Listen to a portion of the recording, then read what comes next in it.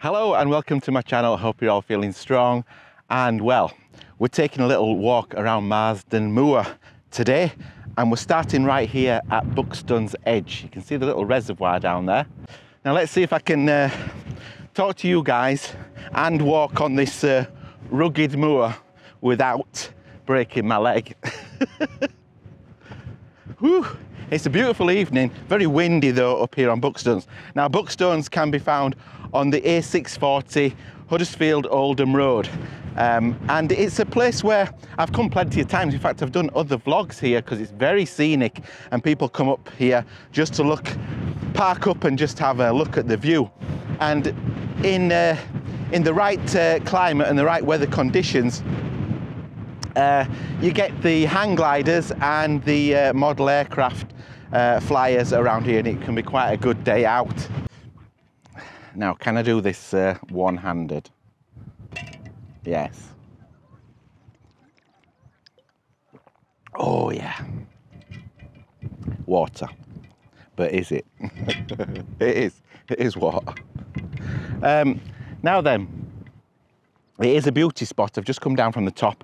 It's not as windy, but it's still pretty windy down here. I'm going to take you down to the reservoir because it's ages since I've been down there. And like I say, it's a beauty spot, but it holds an ugly past. Is this going to be one of them stories, Rob, where people die? Can't we just go on a walk, a nice walk? Nobody has to die. Well, unfortunately, today it is one of them walks. Someone's going to die. At least one person.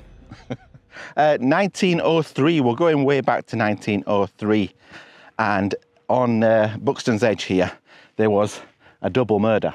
On the 9th of September 1903, two bodies were found, the bodies of two gamekeepers here on Marsden Moor. And they were the bodies of William Utley and Robert Kenyon. The grim discoveries were one of the most shocking crimes in the region's history.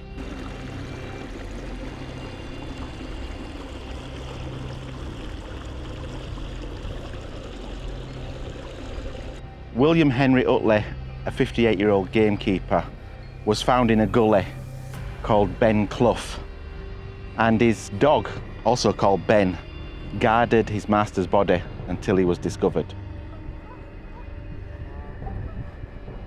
Utley had gone out onto these moors about 2:30 the day before and was never seen alive again. 2 hours later, the body of Robert Kenyon was found in undergrowth in a gully called Deep Clough. He'd been shot in the head at close range. There was no sign of a struggle. Now, James Kenyon, Robert's father, said that they had seen a guy called Henry Buckley out on the moors on the day of the murders.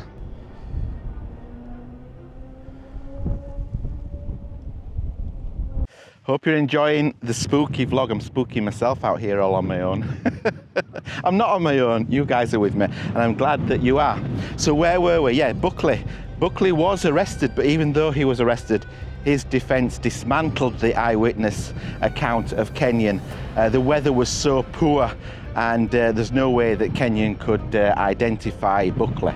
There were also other witnesses that came forward to testify that Buckley was not in the same area of moors during the time of the murders. And so there wasn't enough evidence and Buckley was set free.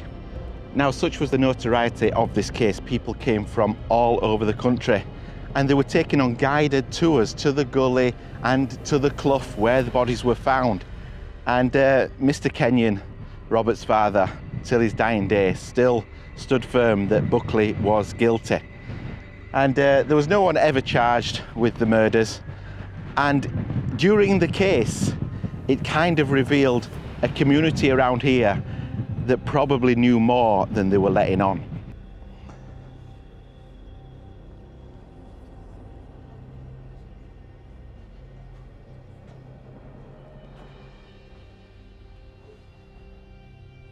All we do know is that William Utley and Robert Kenyon's murderer or murderers took their secret to the grave. I'm out of breath. I took you down to the reservoir. I've really enjoyed it and hope you have too. The Buckstones murders shocked the community and to this day remain one of the greatest mystery murders of the 20th century. Unsolved. Now, if these moors could talk, maybe we'd get to the truth.